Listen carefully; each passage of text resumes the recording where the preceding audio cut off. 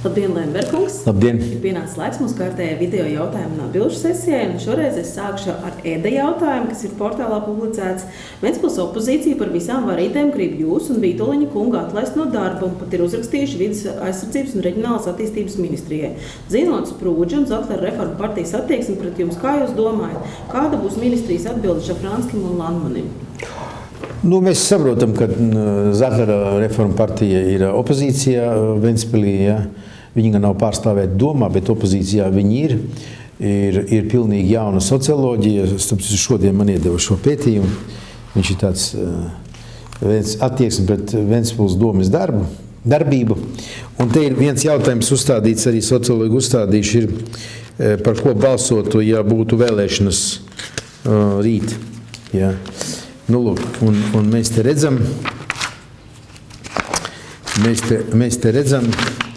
tātad, reku var redzēt balsošanu, ja, tātad, tas ir Latvijai un Ventspilī, 53%, saskaņas centram 8,5%, vienotība 5,3%, visu Latvijai 4,3%. Un tad ir citas vēl partijas, un rekur ir no tām partijām, kas vispār ir nosauktas, Zatlera reforma partija 0,4%. No 1000 vēlētājiem 4 gatavi balsot par Zatlera sarakstu Ventspilī, ja vēlēšanas būtu tagad. Ja mēs salīdzinām 0,4 un 53%, ja, tad ir saprotams, ka ar 0,4 nekad nevar vinnēt 53%. Un līdz ar to viņi tādās godīgās demokrātiskās vēlēšanās likumīgā ceļā nevar uzvarēt. Tātad ne partija Latvijai un Ventspilī, ne tās iespējamos deputātu kandidāts, vai tas būtu Vītoliņš vai Lembergs vai kāds cits. Un tāpēc, protams, viņi cenšas jau no 2006. gada, tie personāži bija dažādi, kādreiz tas bija Jaunais laiks vairāk izteiks, tagad Zatlera reforma partija, uzvarēt, izdzīt no politikas ārā, nevis vēlēšanās, bet gan administratīviem kriminālajām metodēm. Pirmo reizi tā tika pielietot, atceramies, 2006. gadā, tā saucamā Lemberga lieta, atceraties, jā, bija pasrādājis it kā smagu noziegumu. Tad es arī to saistu ar šāda veida aktivitātēm, jā. Bet viņas nav likumīgas un nekāda likumīga pamata tur ne pret Lembergu atcelt, ne Vītoliņu nav, jo to lem deputāti. Jā, un es šaubos, ja deputāti tā lems. Turpinot par politiku, Indra e-pastā mums atsūtīs jautājumu. Latvijas Brīvo arotbiedrības savienība paziņoja, ka uzsāk darbu pie referenduma sagatavošanas, lai nepieļautu strauju pensionēšanās vecuma paaugstināšanu. Kā jūs domājat, vai tiešām mums ir nepieciešams vēl viens referendums? Redzat, visi tiem, kam Dievs būs devis nodzīvot līdz pensionēšanās vecumam, jā, bet vīriešiem tā izredz diezgan maza, īpaši 65 gadi. Tas viņus skar. Un, protams, jo vēlāk pensionēšanās vecums, jo mazāks izredzes nodzīvot līdz tai pensijai, ko tu visu mūžu maksā, un beigās tas viss aiziet paliek valstī. Es domāju, ka demokrātiskā valstī ir normāli, kad notiek referendumi. Jautājums, protams, ir cik pamatoti, nepamatoti, bet ir procedūra, un ja pilsoņi tā vēlas, tad viņiem šādas tiesības ir. Tā ir tiešā demokrātijas forma, un ja tur Zatlers ierosināja, ka internetā, ja 10 000 piesakās, var ierosināt kaut kādu likumu, kur var viens vairāks 10-20 reizes nobalsot. Tad referendums, kur cilvēkam jāiet konkrētu vietu, ar pasi un jāparakstās, tā ir ļoti tāda piņķerīga procedūra, un ja tas tā notiek, tad es domāju, ka tas ir pareizi. Es uzskatu, ka nedrīkst ierobežot pilsoņu tiesības ierosināt referendumus. Un kas interesanti, tad, kad Jaunais laiks bija opozīcijā, tad viņi aktīvi ļoti izmantoja referendumus un arī, protams, bija vēl samazināt šo slieksni. Tagad, kad viņi ir pozīcijā, un pozīcija nav izdevīga referendumi, lielākā daļa, tad viņi atkal mēģina ierobežot.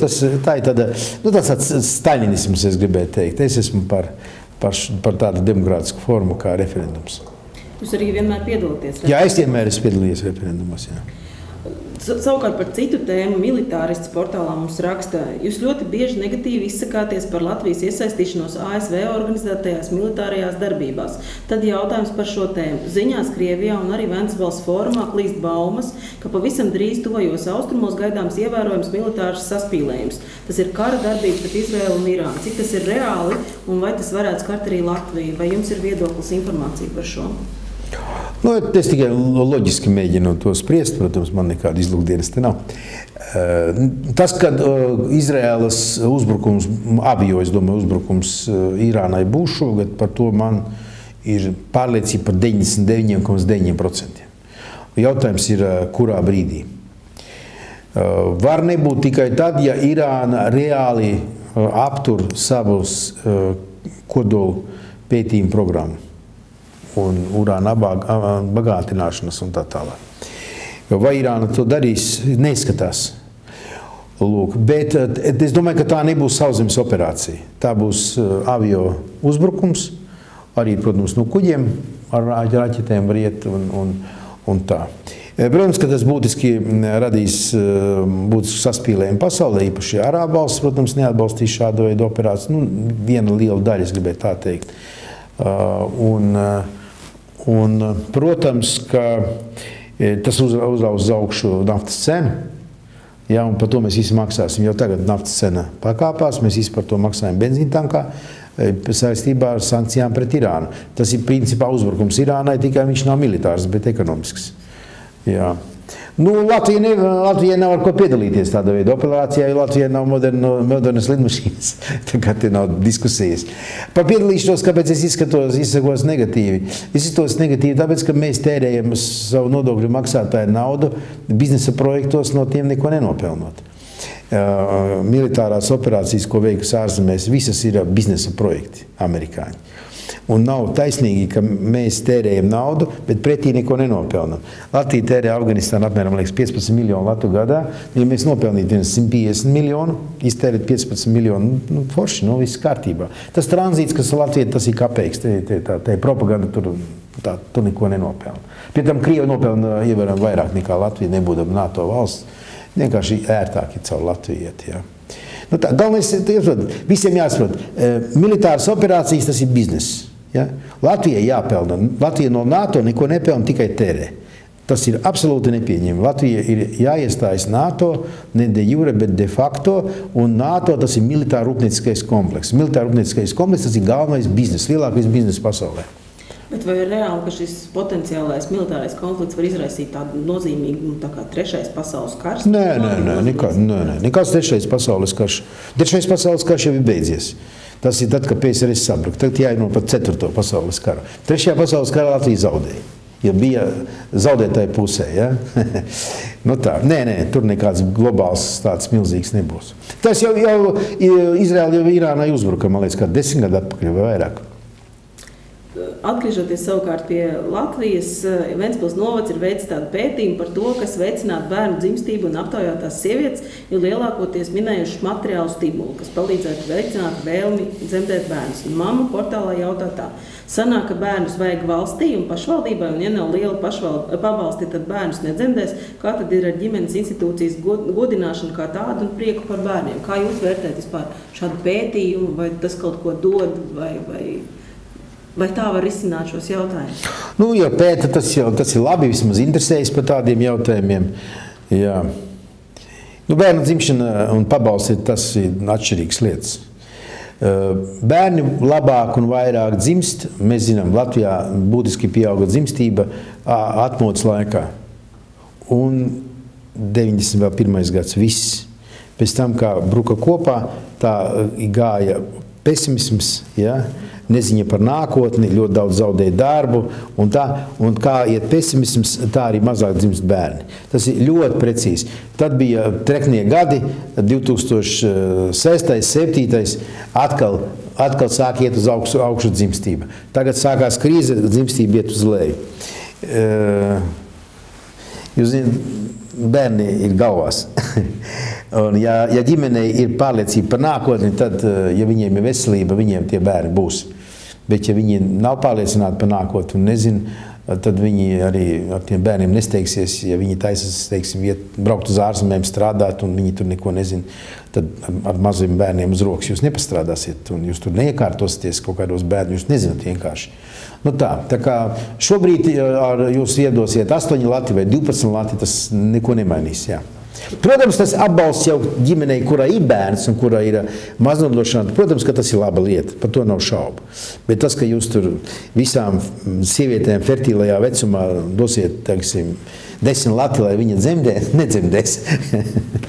Vai kā jūs vispār vērtējat šobrīd diezgan pievēršās šiem demogrāfijas jautājumiem, diskutē un tā, vai tā ir tukša pļerstēšana. Es jums tā varu pateikt. Tā ir tukša pļerstēšana, kurai apakšā praktiski nav nekā, tikpat kā nav nekā praktiska. Savukārt, atgriežoties pie bērniem un Ventspilī, mums ir tāds jautājums, kas ir publicēts Ventspils rubrikā, ir tāds: par Pārventas bērnu parku fantāziju vajadzētu papildināt ar jauniem atrakciju elementiem. Kā jūs šādi ierosinājumi vērtējat? Pozitīvi, pareizs, atbalstāms ierosinājums. Tad par bērnu pilsētiņām abām. Šogad jau fantāzija ir atnācis no Korejas pasūtījums. Mēs radikāli renovēsim. Tur nomainīs tiks teknes, visādi elementi un tā, jo viņi tomēr 10 gadu, man liekas, ir jau strādājusi. Tad pa jauniem elementiem tad nākošgad. Ja? Tā kā, lai ja viņi tie dzird, kas jūs zvanījuši, vai kurā vietā tas bija? Halo Ventspils, jā. Tā viņi ierosina, kas būtu vajadzīgs, jā. Tā kā iedzīvotāji var izteikt savus ierosinājumus, kā papildināt. Jā. Bet kas ir, mēs šogad izprojektēsim Pārventas bērnu pilsētiņā estrādi. Paši estrādi arī, kur sēdēt, jo tur katru svētdienu notiek tie pasākumi 3, un tur nav tā estrādi. Un tad nākošais, kad mēs uzbūvēsim tur estrādi. Ļoti labi. Savukārt, kā cits Ventspils portālā komentāros, kā cits ventspilnieks saka, kāda jēga pagarināt Ventspils lidostas skrejceļu, jau uz tā labi, ja 3 reizes mēnesī nolaiž slidmašīnu, bet pilsētā Galiņciemā, kur regulāri braukā mašīnas, nevar pāris iebrauktos izbruģēt. Kā jūs atbildētu šim ventspilniekam? Ja tu par iebrauktuvēm Galiņciemā, man liekas, ka tās ir privātas. Bet Galiņciemā, man liekas, ka tur viss ielas, ja nav, tad mēs viņas tagad taisam, jā. Pa kurām iebrauktuvēm vai ielām iet runa. Tur, tā ir, tas nav. Līdz ar to man grūti komentēt, ja.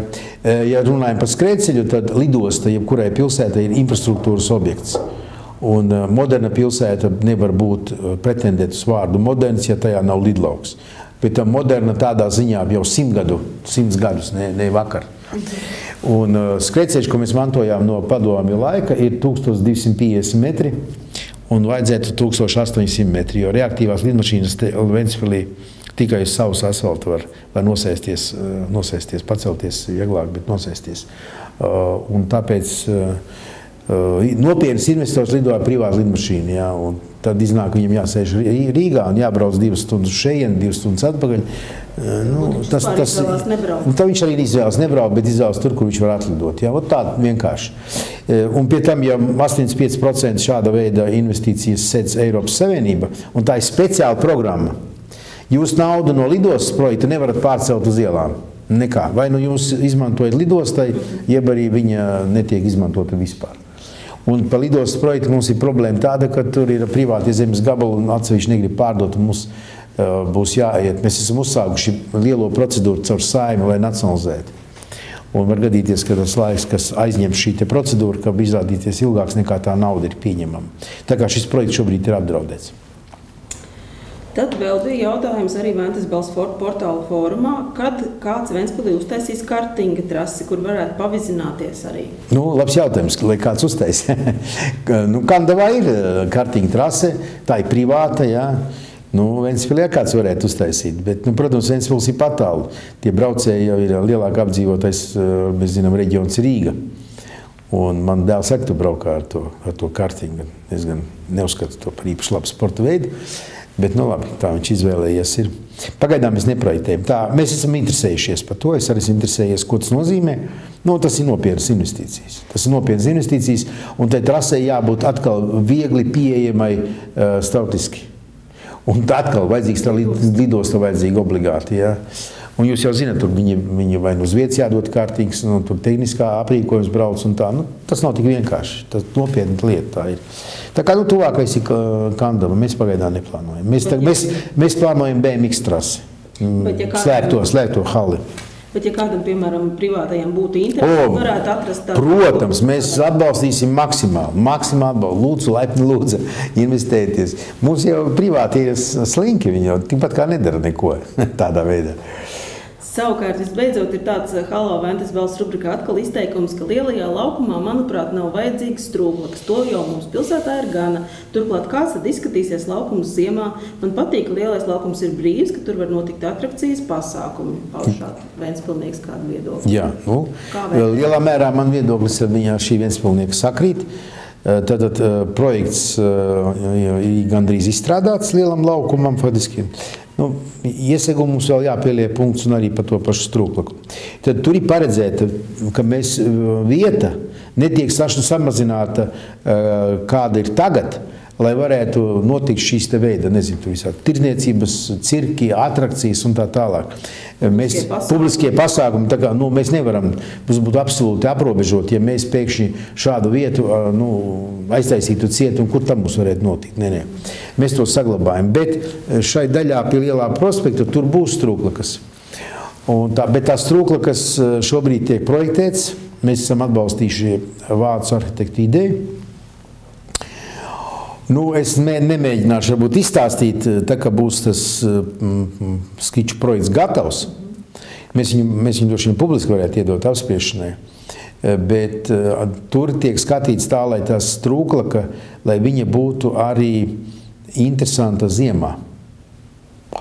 Un doma tāda, ka tā strūklaka būs gan ar ūdeni, ziemā atsevišķiem elementiem varētu būt ledus veidoties, vējā dotu skaņu. Ja?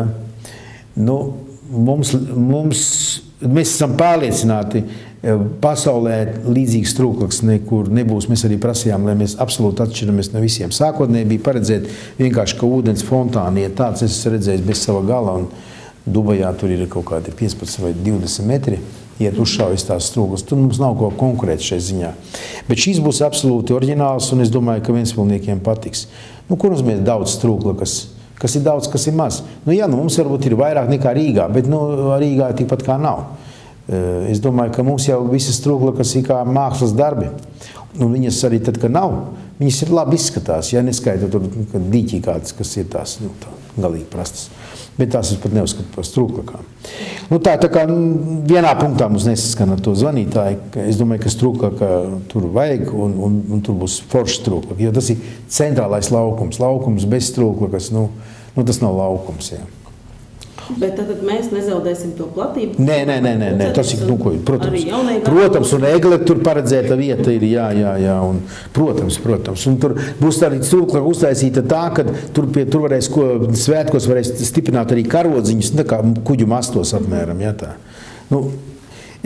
Man tur jāstāsta, kādu viņi domāt, jā, es tā varu nestāst. Laukums arī tiks labi iekārtot. Jā, labi iekārtot, celiņi būs izveidot attiecīgi, jā. Es saku, mēs tagad runājam, par iesniegums ir skaidrs nolemts, ir mākslīgais bruģis, bet ne tāds kā mums ir, bet savādāk. Viņi izskatās pēc dabīgiem akmeņiem tāds ir. Jautājums ir par toņiem šobrīd. Un tas ir burtiski, tuvāko nedēļu laikā jāpieņem lēmums, jo mums jau ir jāslēdz līgums un jābūvē. Un tur tiek izmantot Eiropas naudie, kas starp citu, lielā laukumā. Cik procentu apmēram? Kopā tur būs kaut kur 50%. Ja ne, mēs to nedarītu. Tas diezgan liela naudu maksā. Tāpat kā domas ēkas fasādi mēs siltinam arī par Eiropas gan klimata naudu tā saucamā, bet arī Eiropas naudu. Tad uz šīs patīkamās ziņas fona mēs arī šodien sarunu beidzam. Paldies! Paldies! Uz redzēšanos!